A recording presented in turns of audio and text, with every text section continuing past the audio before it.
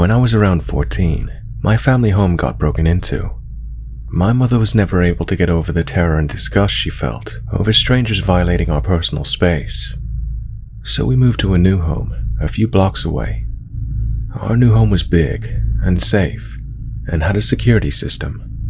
The only feature of this security system that we ever used was the electronic door lock, which came equipped with a passcode.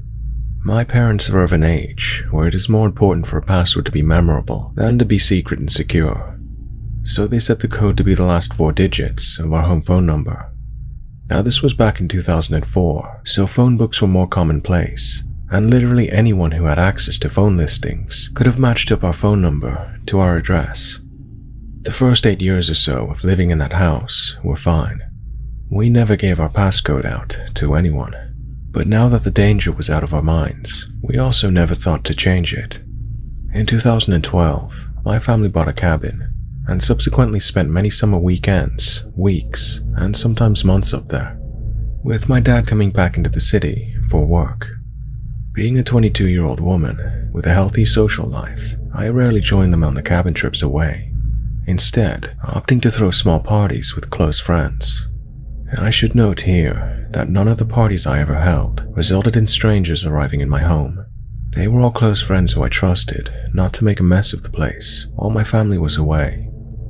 Every time my family was away and I was alone in the house, I felt extremely tense and very freaked out.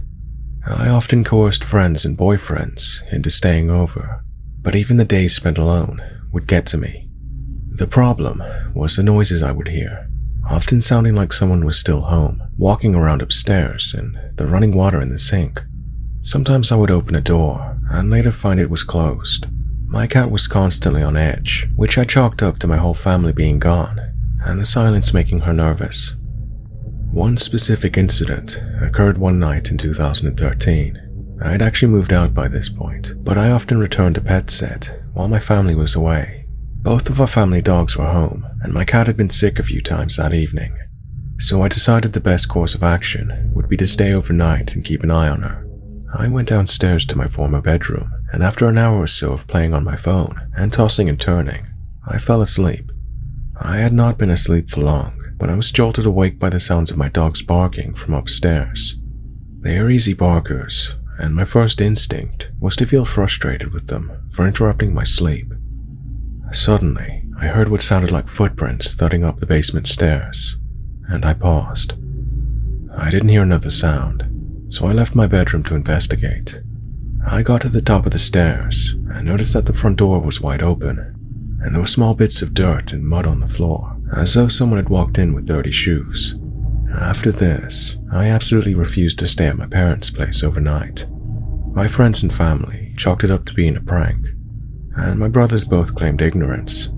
My mother in particular went so far as to tell me that it was probably just my overactive imagination, and that I had not closed the door properly or something. Things quietened down as I spent less and less time alone at my parents' place. In fact, everything was fine, until the spring of 2015. My family went out of town for a weekend and took all the pets with them. I was still in the city Friday night, but left on Saturday to head out on a small road trip. On Sunday, I received a frantic message from my mom, asking me if I'd stop by the house at all before I left. I said no. And then she told me that when they arrived home, every single light in the house was on. She said the living room appeared lived in, with a dirty dish and half-empty water glass on the coffee table. She said that the basement door was wide open, as was the door to my old bedroom, and that the bed appeared messy and unmade. It is worth noting here that my mother is a bit of a clean freak and would never leave a dirty dish out before leaving for the weekend or neglect to turn the lights off. She would also never let a bed go unmade for more than a few hours. In fact, this incident terrified her so much that she finally took my initial advice and changed the password for the front door to something more obscure. Everything was back to normal for a while. I even watched the house while my family was gone for a few times that summer. Then, one weekend came up during which my family was at the lake, and I was unable to check up on the house due to hectic work and social weekend. We asked a trusted neighbor to keep an eye on the place and let us know if he saw anything suspicious. A couple of days later, he approached my parents to tell us that while we were gone, there had been no suspicious activity. No suspicious activity, except that their son had pulled up to the driveway in his silver car and had repeatedly tried to get in the front door. You know, the son who always checks up on the place when you guys are gone. He then saw the boy head around the side gate and attempt to open it before heading back to his car and driving away. This would have been all well and good, except for one minor detail. I have two brothers. Both of them were at the cabin, and neither of them drives a silver car. No other suspicious events have occurred since. I am still petrified to spend too much time alone at my parents' place.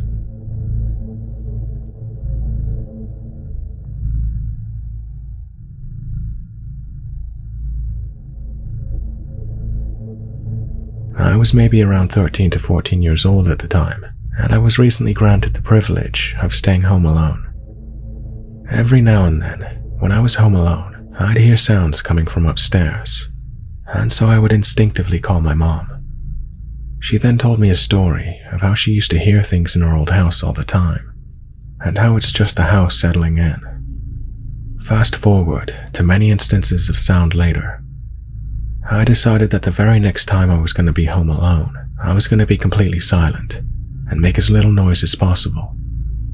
Within the first half an hour, there was nothing, not a peep out of the entire house. I eventually got bored and felt safe, so I went to grab the TV remote and watch some TV.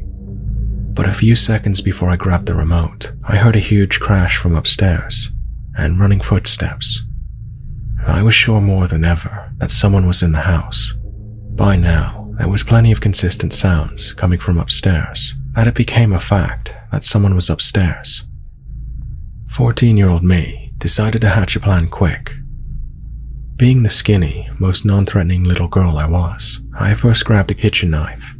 Then, I grabbed a shoe and propped open the front door. After a few minutes of some deep breaths, I yelled out in the deepest voice I could, "I know you're upstairs. I'm giving you the chance to leave without me calling the police. I have propped the front door open and I will be in the bathroom. Be aware that I'm holding a knife, and if you refuse to leave, I will call the police." Sure enough, I walk into the bathroom with my knife, absolutely scared to death that someone will open the door. I wait and I wait until the one sound that to this day will always scare me for this reason. I heard the front door close and the shoe was moved. I quickly locked the door and turned on the alarm system. I hope to never see or even hear this person again.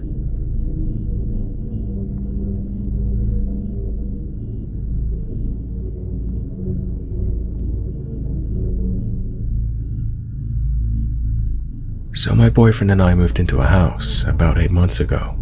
When we moved in, we noticed that no one lived in the house next door to us and that it was rather run down. After about a month of us living here, we come home to see a very old man, in his 80s, cleaning up the yard.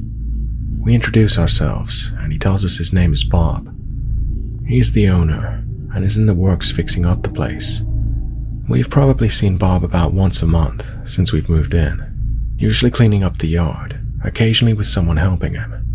I saw Bob about 3 weeks ago. We chatted for a bit, and he asked if I would roll his garbage can to the curb on trash day, which I did.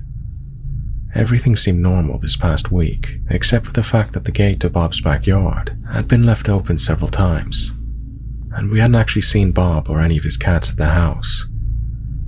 I initially thought it was kids in the neighborhood cutting through his yard, especially with school being out right now, but then one of my patio chairs in my backyard went missing. My boyfriend and I figured it was probably just some kids again, and didn't think too much of it. Until I came home from work one day and noticed the gate open again. I decided to walk into his backyard and look around.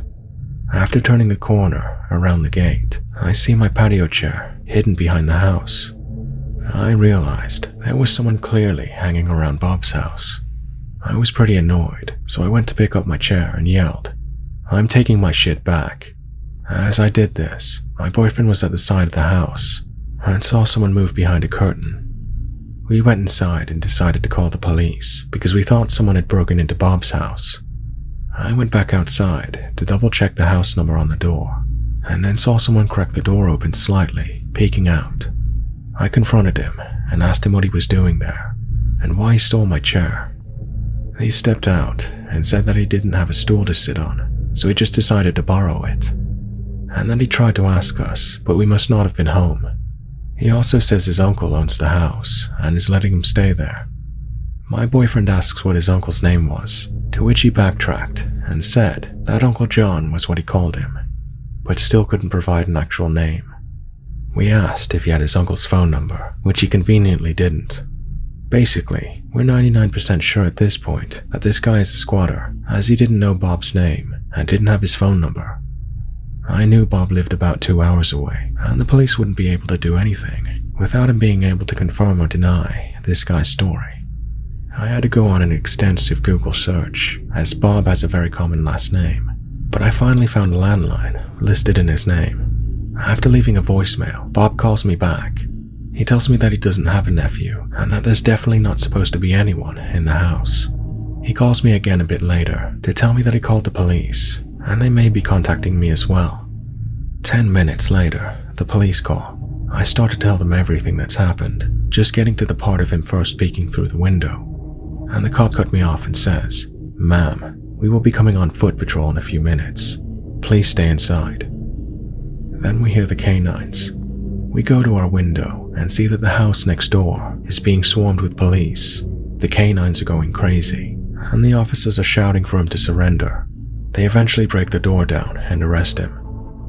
After the squad cars arrived and he was long gone, we went outside and spoke with the remaining officers.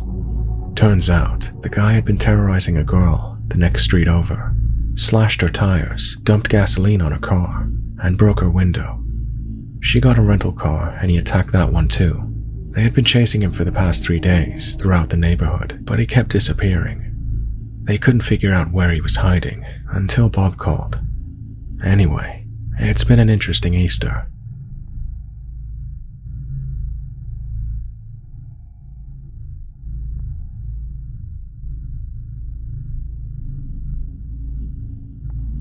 In 1990 to 1991, my mom started working in a group home as a youth worker, doing counseling and support work.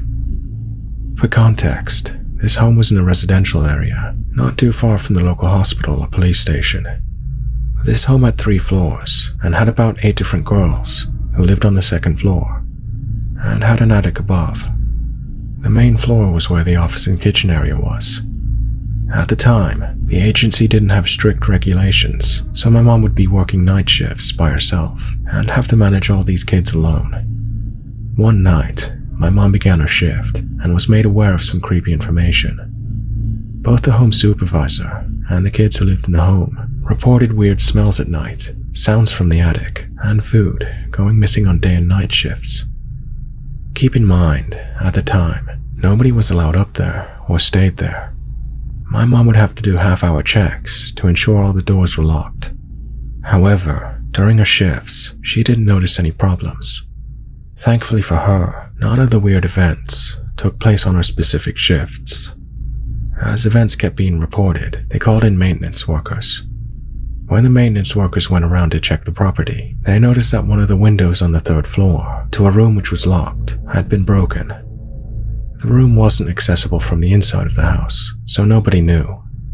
Unfortunately, that room had access to the attic. The maintenance workers went up to check the attic and found various things: food wrappers, clothing, and even various things from the residents' bedrooms. The room that was locked off from the inside of the house was able to be opened from the other side, meaning that at some point throughout the night and day shifts, the stowaway was walking inside the home, and no one knew. They would have had to have come down when the residents were either being taken to school, asleep, or at appointments. But they were also able to view the schedule in the board office. They would have known when staff were coming and going, and any days residents would have been gone. During the time that the stowaway had occupied the attic, there were reports from other staff members about them feeling as though they were being watched. Eventually, the maintenance workers fixed the windows, the fridge was locked, and security cameras were installed. There weren't any issues after that.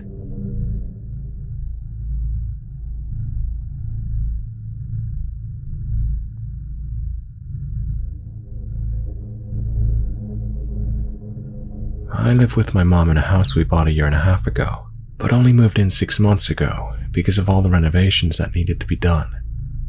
Often when it was in the reno stage, I would go over there at night to hang out. And almost every time I was there, I would hear creepy creaky noises. They freaked me out, especially since the renovations included adding a whole wing to the house, which made it very easy for unwanted guests to enter. However, I know that houses make sound, so I tried to forget about it. One late night, during the reno phase, I went over to the second house and punched in the garage code because I didn't have a key. You could hear the garage opening from pretty much anywhere in the house if you're not making too much noise. As the garage door began to open, I heard loud sounds like pots and pans being banged together. At that time, we didn't have any pans in the house. To be honest, I was terrified, just standing there trying to decide what I was hearing and what I should do about it. Ultimately, I decided to close the garage door and go back home. I have not heard anything like this before or since. After this, I only went to the house if I had someone with me. A couple of months later, me and my mom moved in. Fast forward to present day, the creepy house noises that I heard in the reno phase have diminished, but I still hear them. Almost exclusively at night, roughly 3 to 4 a.m. They sound like someone accidentally knocking their elbow against the door. Nothing to be too concerned about, but I always sleep with my fan on, because I sleep in late, and the white noise blocks out any potential sounds that could scare me and make it hard for me to sleep. Last night, I wanted to conserve some energy, so I didn't turn it on. I was lying in my bed, lights off, when I heard the sound, what sounded like my basement door closing. It was 5 a.m., so definitely not my mom. I continued to hear what sounded like shuffling noises coming down the hall towards my room. My mom's bedroom is on the other side of the house, so she wouldn't hear this. I dialed 911, but didn't press call, trying to rationalize. After a few minutes of hearing nothing, I turned on my fan, but kept my phone turned on. 911 still dialed. Eventually I went to sleep. I have foster kittens that sleep in a dog crate near my mom's room. This morning, one of them was acting peculiar, very scared, hiding, hissing when I went near him. I've had him for a week, and he only exhibited this behavior in the first day, and he was fine when I put him to bed last night. His brother is a lot more laid back than him, and I haven't noticed a change in his behavior, but I'm not entirely sure I would, since he's better with strangers. Tonight, I'm gonna put tape on the attic and basement doors. I sincerely hope it's still there when I wake up tomorrow.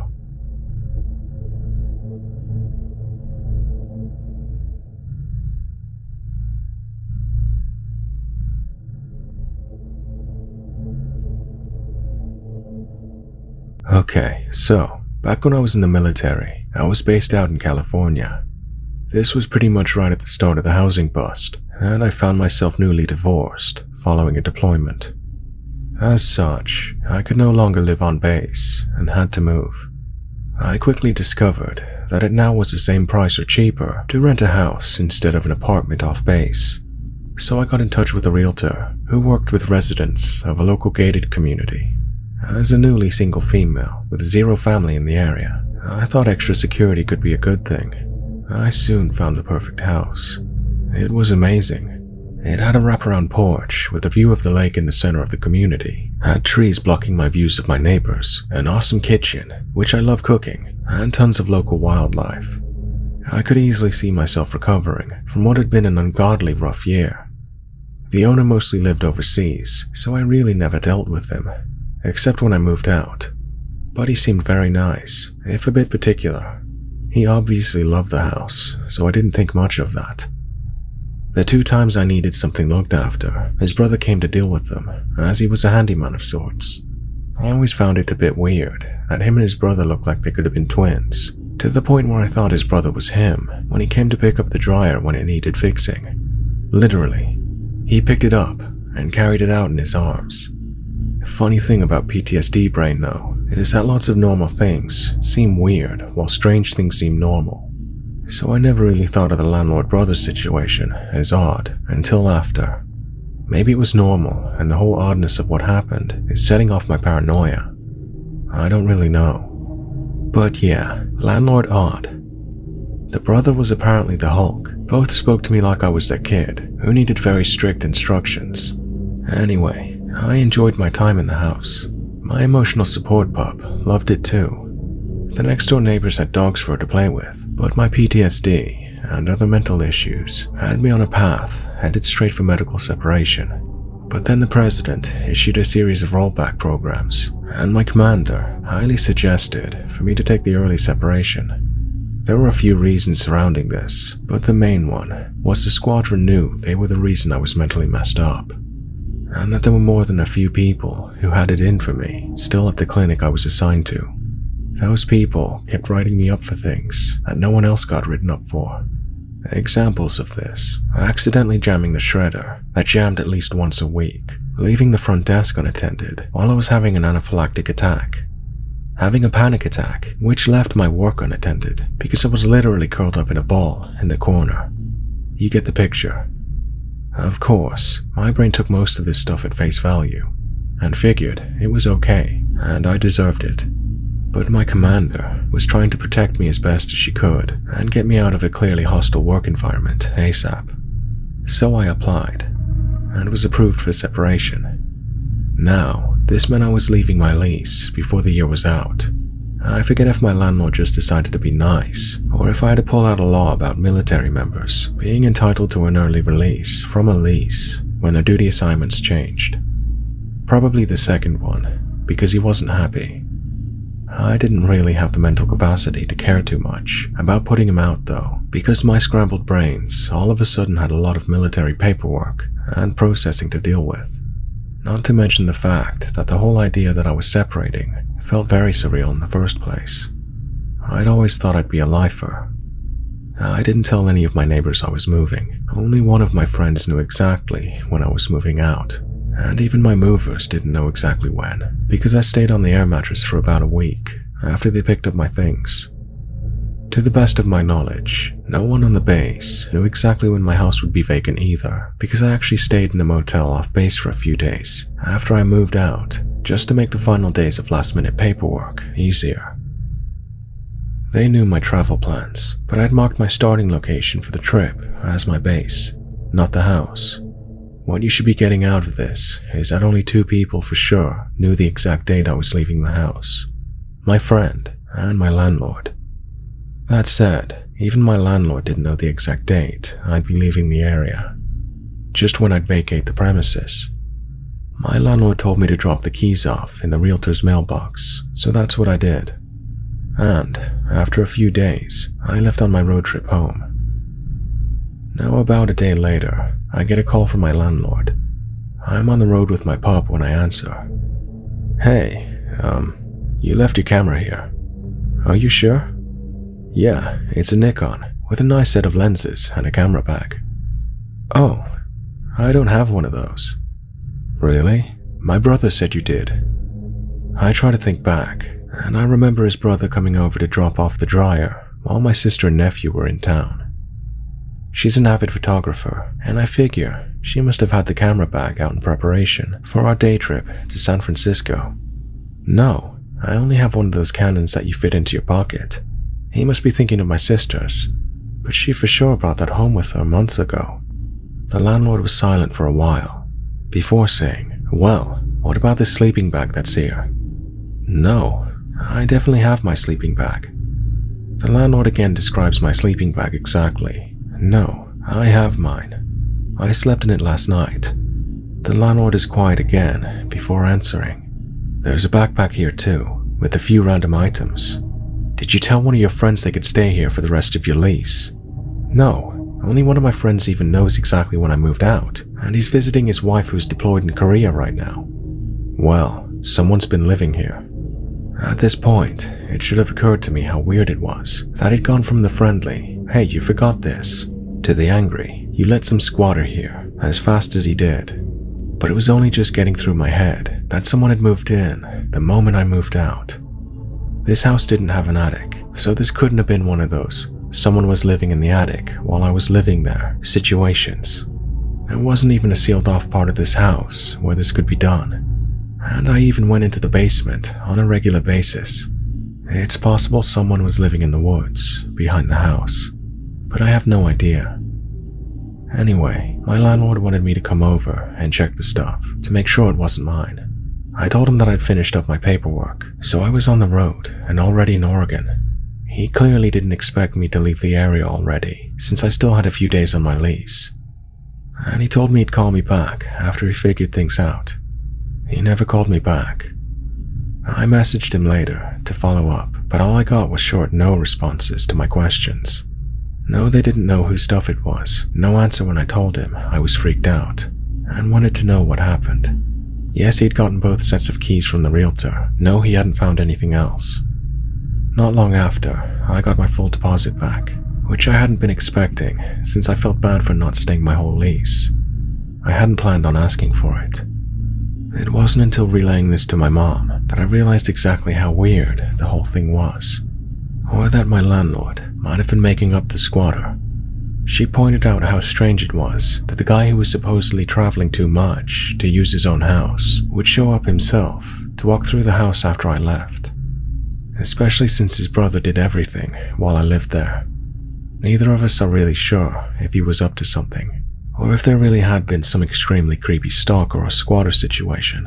Either way, the whole thing played with my already messed up head.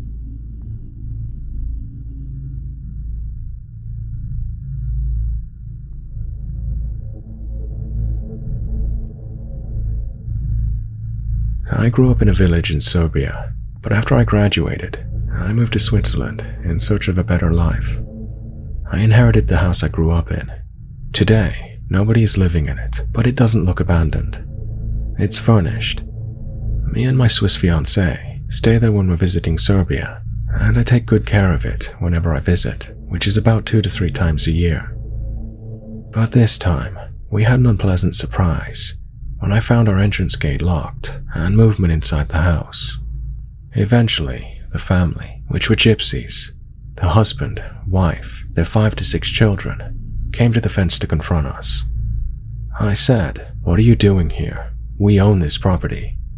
And the dad replied, "No, the house was empty, and the house belongs to the one who lives in it." One of the kids says, "This man isn't going to kick us out, right, Dad?" And then the dad replies, "You see, my kids love it here. Also, you live abroad. You are rich. People like you should help the poor folks here." And they proceeded to hang out in the garden, ignoring us. While we were trying to talk to them, I called the police, and the operator said they can't just burst in like that, and that I need to report those squatters at a police station before any action could take place. Because it's Serbia, nothing functions in the Balkans. Pissed off by police and tired of the squatters ignoring me, I took a big piece of rock by the fence and I tried to break the lock. Huge mistake. A commotion started amongst the squatters. I didn't understand anything because they were yelling in their own language, and they became very aggressive. The woman started yelling profanities, how they are poor, have sick children, and at first, I thought this was a good sign, and now they want to talk. But before I could say one word, I saw the father with something metal in his hands, yelling at me to back off from the fence. My fiancé became scared, since things turned dangerous, and said we should leave. So we did.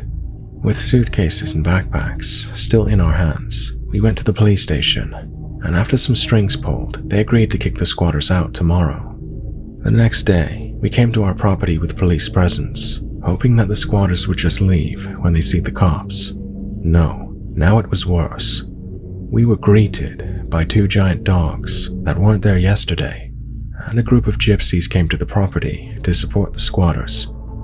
The officers called for backup and vests. Talking to the gypsies was impossible, since they were ignoring everybody across the fence, and I was comforting my crying fiancé, who was fed up by all of this. When the vests arise, they tranquilize the dogs, which pissed off the squatters. As the police entered the property, they were attacked by gypsies. A brawl lasted a couple of seconds and resulted in all adult squatters getting handcuffed and arrested. As we entered the house, we saw that the interior was ruined by the squatters. They were living like animals, furniture destroyed, walls were stained. There were feces in one of the rooms, and then shock after shock. In one of the drawers, we found a lot of valuable goods, a lot of golden jewelry, cash, cell phones. The officers took all of that so they could see if it was stolen, but we all knew it was. Last but not least, an officer told me this in the end. Some of them are going to be released in a couple of days, that's for sure. And if I were you, I would be very careful. Given the amount of valuable goods, or to have revenge, they might come back. Secure your property. It's been almost a week since I slept properly. I'm afraid that they could get here any night, and I'm also anxious because I'm soon leaving back to Switzerland. We're tired as hell. During the day, we work all day fixing the damage, and we can't sleep in the night. I just hope we don't meet them again.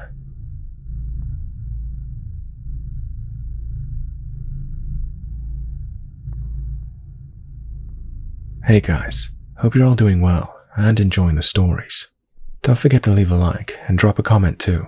If this is your first time listening to me, go ahead and subscribe and switch on notifications. Don't forget to hit me up on Twitter or my subreddit. All my links are in the description. Thanks for listening guys. I hope you're enjoying your weekend. I'll see you in the next one.